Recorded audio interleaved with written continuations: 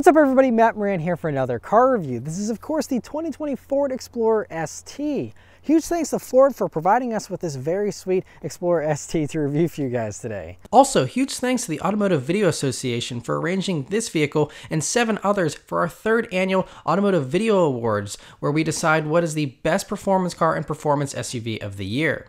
So about the Explorer, well, they're all new for 2020 here, all of them. And so the ST is a new addition to the Explorer lineup here. But all Explorers get this really nice redo here. It's on a completely new platform. It's on a wheelbase that's over 6 inches longer. And it's also, of course, got a restyle as well. And so, especially on the ST here, I like the black accents. It really looks mean up front there. I love the blacked out grille, the blacked out Explorer script. And, you know, it's a very handsome look. I think it's a look that will age very well. And I think it's, you know, it's evolutionary. They didn't drastically change the styling or try and go in too wild of a direction, but I appreciate that. I think it looks really handsome up front. I love the way that looks there. And even the ST badge is fairly small and pretty tasteful, so I appreciate that. Coming down to the sides here, these are the optional 21-inch wheels, and these ones are on all-season tires, but you can actually get a summer tire option on the Explorer ST if you want, and so you can have even better grip than you get here with these all-seasons. But I think all-seasons, of course, for an SUV make a lot of sense, so good that they of course have the option.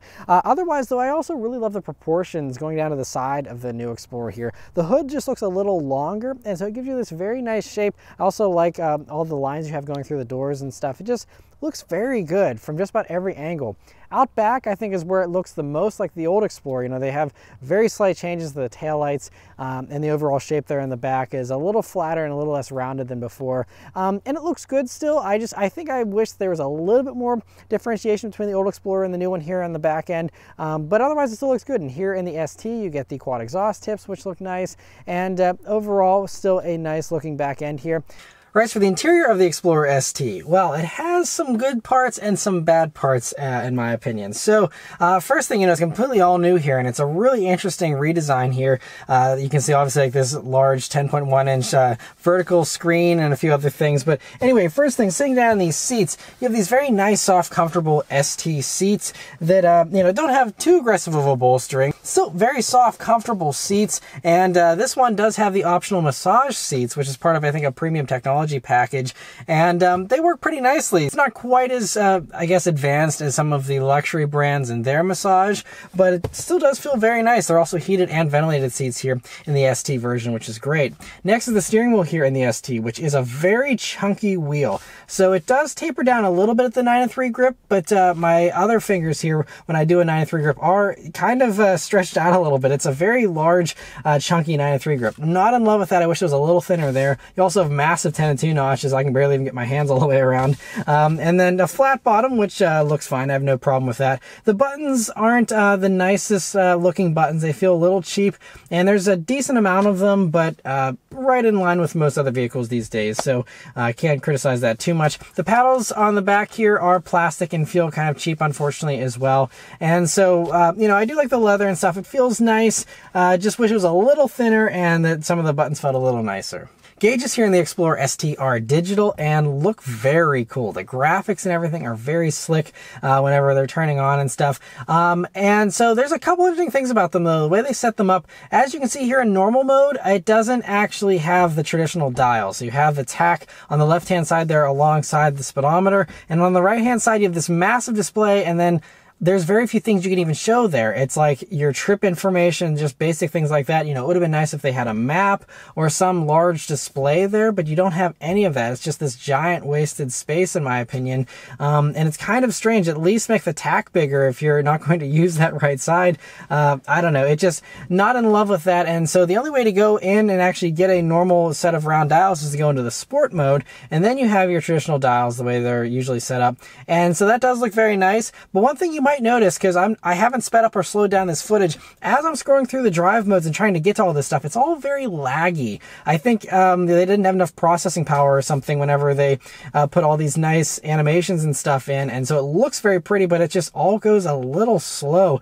Even transitioning through the different options and stuff is, you know, I press the button and then I have to wait a split second. It's doing it all pretty slowly, and so especially when you're driving, if you're changing stuff in these gauges, like, you don't want to have a 3-second lag in between switching the views and stuff whenever you're looking at your speed and your tach and all that kind of stuff.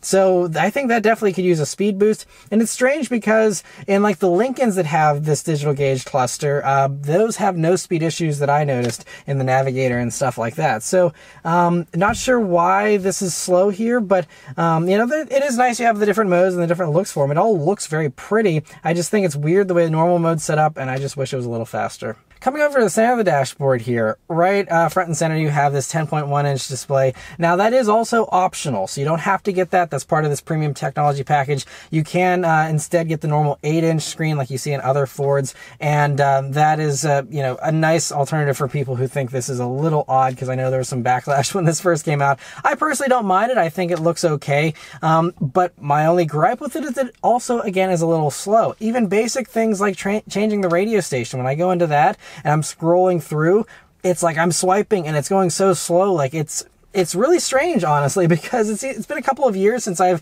encountered an infotainment system that's laggy like this, honestly. And so that's a little bit of a disappointment, because otherwise it looks nice. I like the way that it's set up, and Sync 3 as a software is really great. I've never had any complaints with it. It's usually pretty snappy. The 8-inch screen in like my Mustang, for example, is very quick. And so for this to be slow actually caught me off guard. I was really surprised that it is a little laggy like that. And so, for example, with going through the you know, the tuning, the radio station and stuff, you do have a volume and a tune knob, but even when you use the tune knob, it still goes slow. So it's just a software issue, I guess, or processing, I don't know. But other things there, you know, it's all nicely set up in traditional Sync 3 style and very easy to navigate. I do love the way everything is set up. Again, just wish it was a little bit quicker. Coming down, you have your climate controls here, just a few buttons, and I do like these little levers, and the design of all this looks pretty nice. And so I like that they've kept it nice and simple. But one thing I have to say while we're in this area is the materials.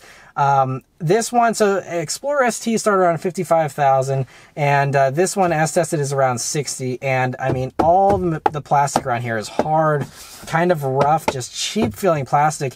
And I could see, okay, if we're in a $30,000 Explorer, you know, not a big deal. But in this, I get that you're paying for the performance primarily, but still would be nice to put a little bit of a padding around some of this stuff. Other things, though, you know, you have like your rotary shifter here, which feels nice. Has this, it's plastic, I believe, but has a look, you know, look of metal and feels kind of like metal as well.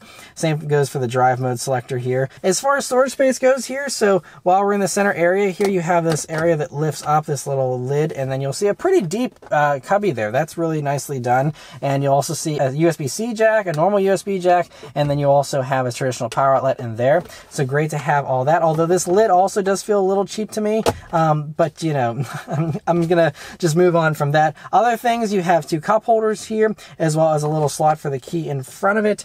In the doors, you have a huge pocket with a pretty large bottle holder, so that's really nice. Coming back here, you have in the center this wireless charging pad, which is a nice thing that I think comes with the ST. And then you have this center armrest, which is very nice and softly padded. Feels great for resting your elbow on. And you open that up, and then you'll see this little tray on the top, and then you'll see you can remove that and then get down to the lower portion here, which you can see is very wide open, very large, and you'll also see another power outlet in there, so that's great to have. But you'll see it's actually a very narrow opening, and so trying to get my hand through there is, you know, to get stuff in here isn't the easiest, because you only have vision of half of that. And also the edge for this removable tray is actually sharp. Like, it actually hurts if you scrape. So you have this very narrow opening, and if you don't go through it perfectly, then you're going to be scraping your wrist up against this very sharp plastic. I'm honestly surprised. I hope they change that, and this is just a pre-production one or something. But that is a very sharp edge on this removable tray.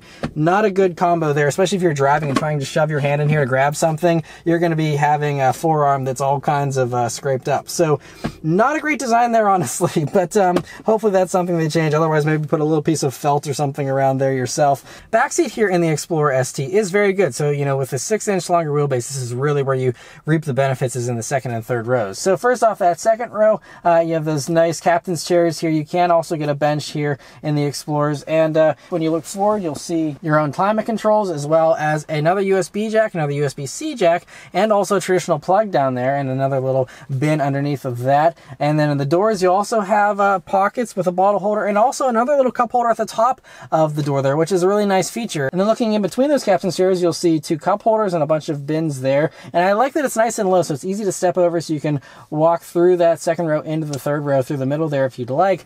But it is also nice because there's a button on the top of the second row seats, and that automatically powers them forward.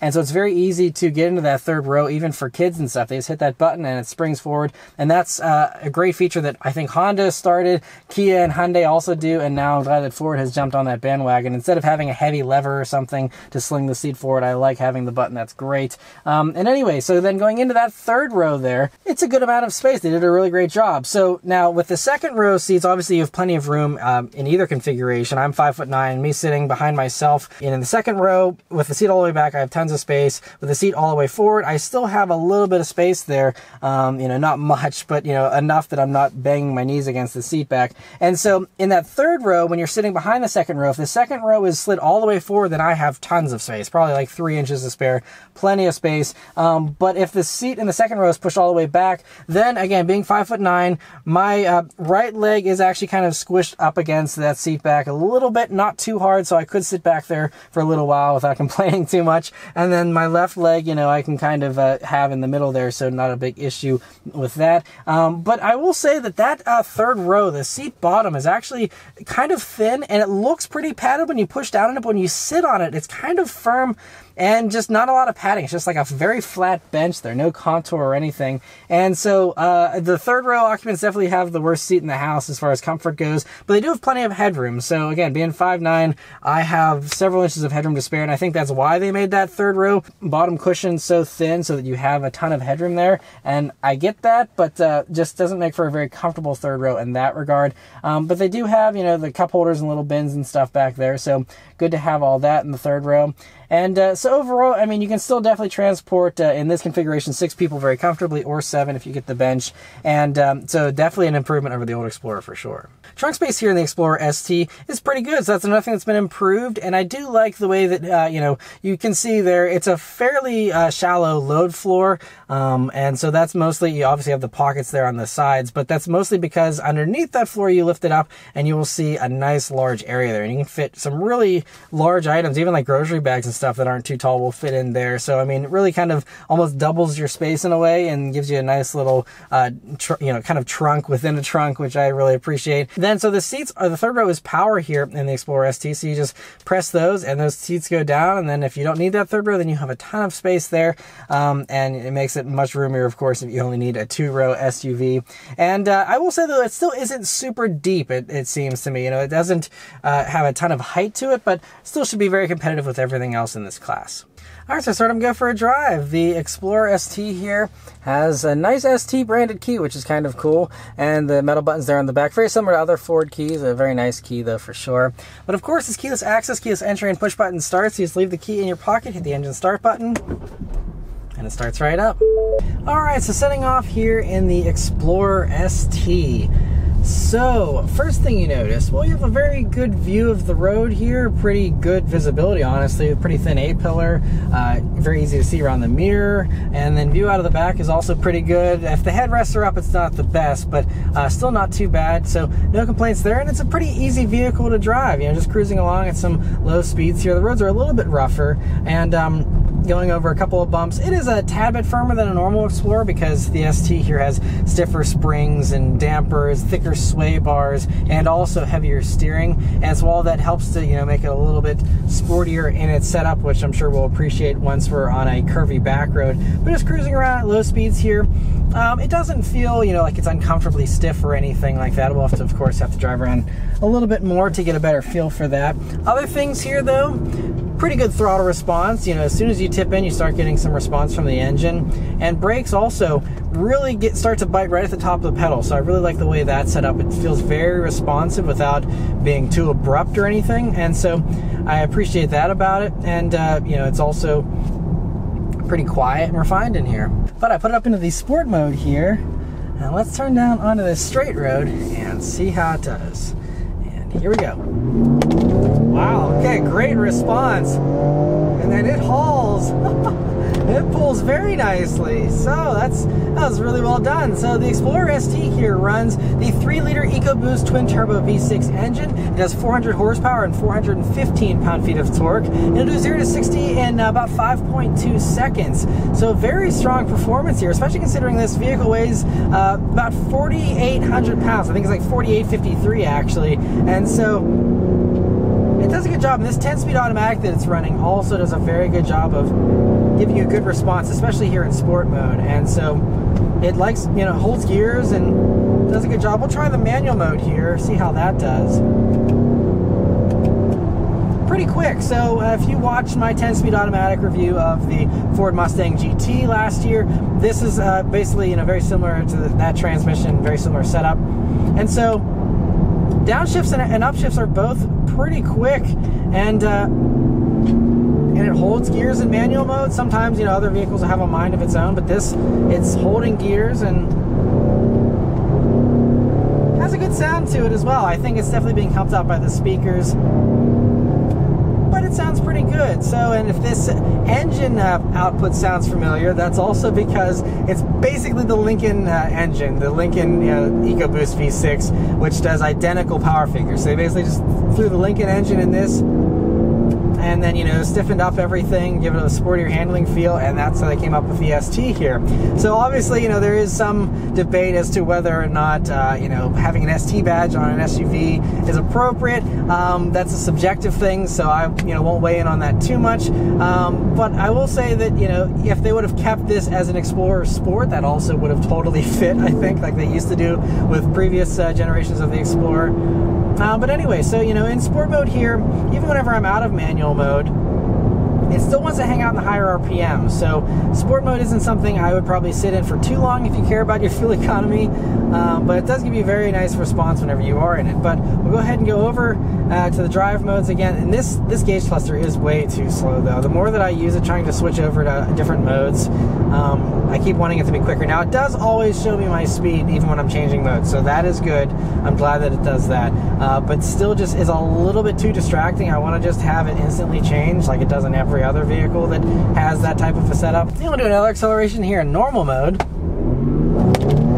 Okay, a little bit more delay there, but then it pulls really strongly. This motor is definitely a muscly motor, that's for sure. It feels great, and brakes also feel good. Now this one has the Street Performance package, I think is what it's called, and so you have slightly bigger brakes. I believe they're actually the brakes off of the Police Interceptor version of the Explorer, and so they haul you down very nicely. Again, for a vehicle that weighs this heavy, these brakes make it feel a lot lighter than it actually is, and so it does a really good job. But now, you know, just cruising behind traffic here in normal mode, it's a very nice cruising vehicle. It's you know, like I said, pretty comfortable here, even though you do have the stiffer suspension of the ST. I don't think there's any adjustability in this suspension or anything. I don't think it's quite that advanced, but still, you know, feels good even on these rougher roads that we're on here. Totally daily drivable, totally very, very comfortable. But anyway, I'm gonna hit some back roads and see how it does there.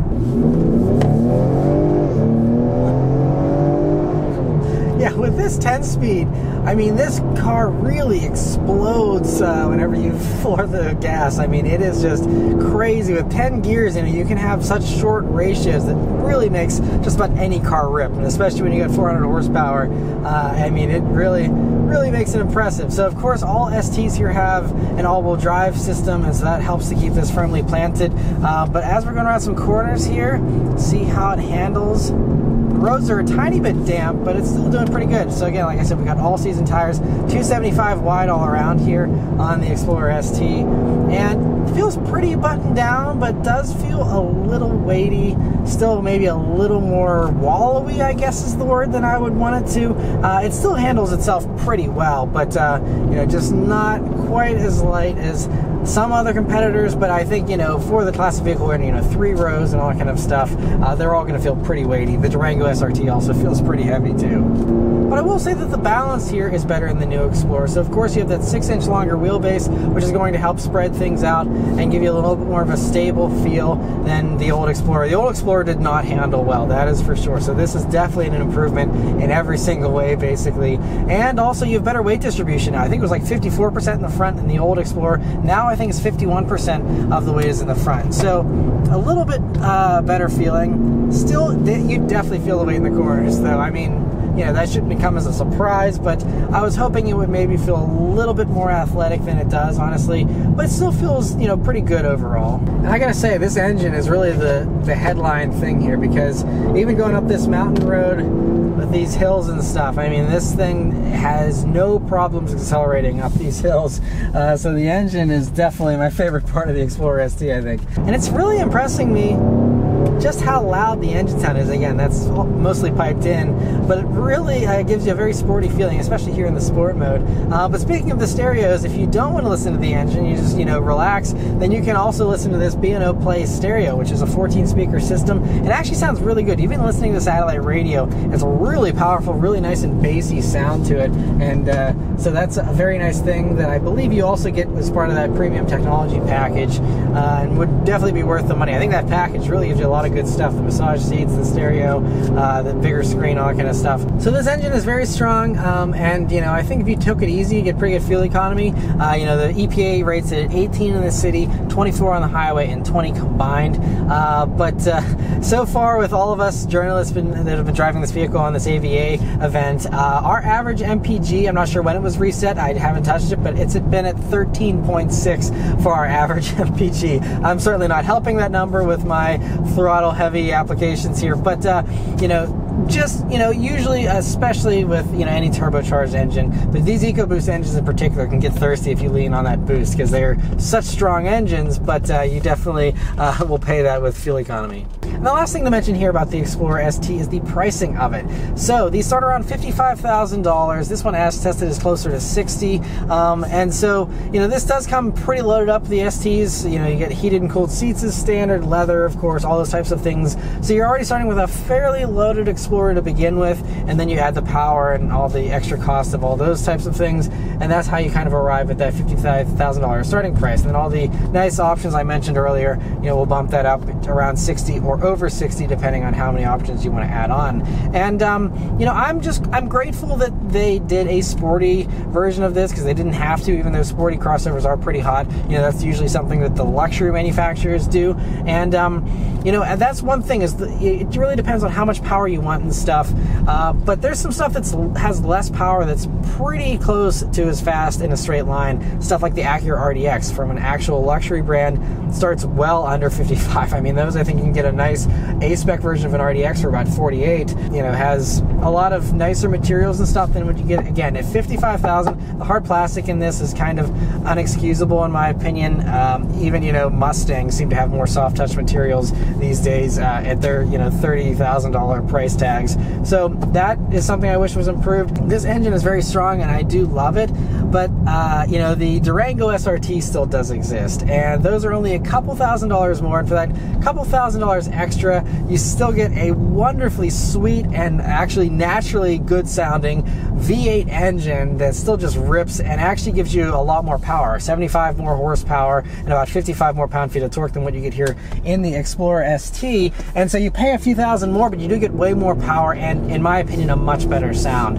And so I think that still is the biggest problem for the Explorer ST, even despite the fact that the Durango is pretty ancient at this point. They've kept it fresh, and with that SRT version, it is fantastic, fun, and so I still think that would be my pick between these two. But like I said, I'm glad they still have this. I think the tech and stuff in this is obviously a little bit more advanced than obviously what you can get in the Durango. You can't get massage seats in the Durango or this huge screen or anything like that, digital gauges. So if you like all those toys, then you know the Explorer is going to win out for sure in that regard. You're getting in luxury territory with this, and well into luxury territory with this vehicle, and so that is also another thing that's a struggle, is just how much do you need that extra performance versus having a much more luxurious vehicle with many of the competitors. So anyway, huge thanks to Ford for providing me with the Explorer ST to review for you guys today. Let me know your thoughts on the Explorer ST in the comments below. Thank you guys very much for watching, and I'll see you on the next one. Take care.